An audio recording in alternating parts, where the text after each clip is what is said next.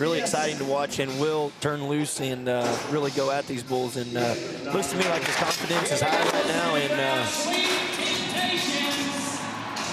sort of what we saw him do yesterday, make those corrections, but unfortunately the day goes off.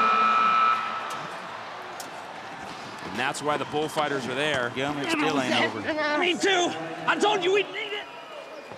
Trying to pull out their knife. He stands back running around beside him. Zack Brown, meanwhile, was trying to figure out Sweet Temptations, and then that's where it all went wrong. Yeah, it was a flank. Yeah. Guys, halfway through this wreck, I heard Shorty Gorham say, I knew we should have got it. I told you we'd need it. Somebody forgot to bring their knife. One of the bullfighters every night packs a knife to cut a rope if they need to. None of them had it here tonight. Fortunately, they didn't need